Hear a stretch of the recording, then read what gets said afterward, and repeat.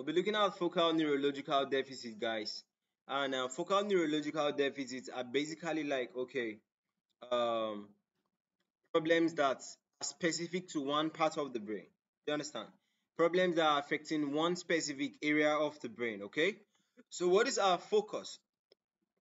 Our focus is to discuss focal neurological deficits. If there's something affecting one part of the brain, how will it actually outcome? Do you understand? So this is specific functional impairment localized to a particular area of the nervous system. Do you understand? So these are the focal neurological deficits. And you can see that this side, there's a deficit at the frontal part of the brain. There's a deficit here, and this deficit is specific to an area of the brain, okay?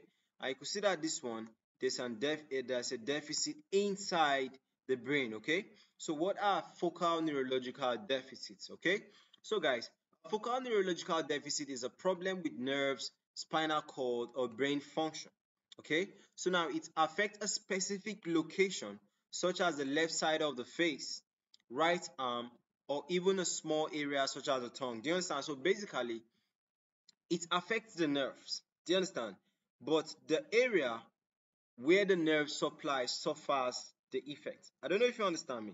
It is affecting the nerves, but the area where the nerve supply is suffering the effect. Do you understand?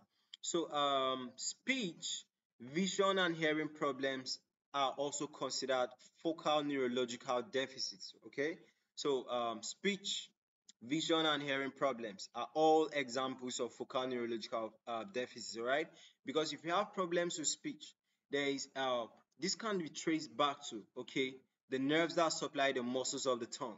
Do you understand? So now, is anything affecting them? If you have problems with vision, this can be traced back to the optic nerve, or this can be traced back to the nerves that supply the muscles that control the eye. Do you understand? The lateral rectus muscle, the medial rectus muscle, the superior oblique muscle, inferior oblique muscle, the nerves that supply them. Do you understand? Then hearing problems, you are looking at the vestibulocochlear nerve, if there's anything wrong with the vestibulocochlear nerve, right? So you can see these are neurological deficits, and neurological deficits are basically to one particular part of the brain, right? Brain or nerves, okay? So focal neurological deficit, depending on the location of the pressure, there could be weakness and paralysis. This is a neurological deficit affecting a specific muscle group. There could be sensory abnormality, and this is neurological deficit affecting a specific dermatome. Do you understand? There could be speech difficulties, and this is aphasia, okay? Speech difficulties is basically uh, expressive aphasia, all right? And this should be affecting the Wernicke's area, or I told you guys, the nerves that are supplying muscles of the tongue, okay? There could be visual disturbances. You could have blurred vision, you could have a doubled vision, that's diplopia, all right? So this doubled vision could be it could be on one eye or two eyes, and blurred vision could be on one eye and two eyes too, okay? Then cognitive deficit. This is when you're having problems recognizing people.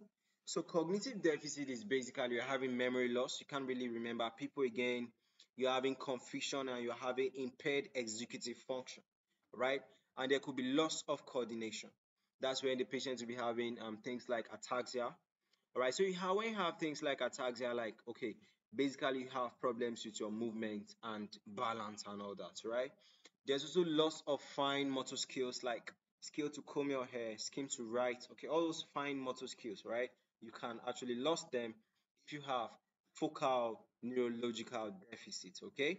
So guys, that's it about basically we're just um laying our neuro blocks now, all right? Because we're continuing on and we talk about all these focal neurological deficits one by one, right? So guys, that's it about this, and see you guys in the next tutorial. Bye for now.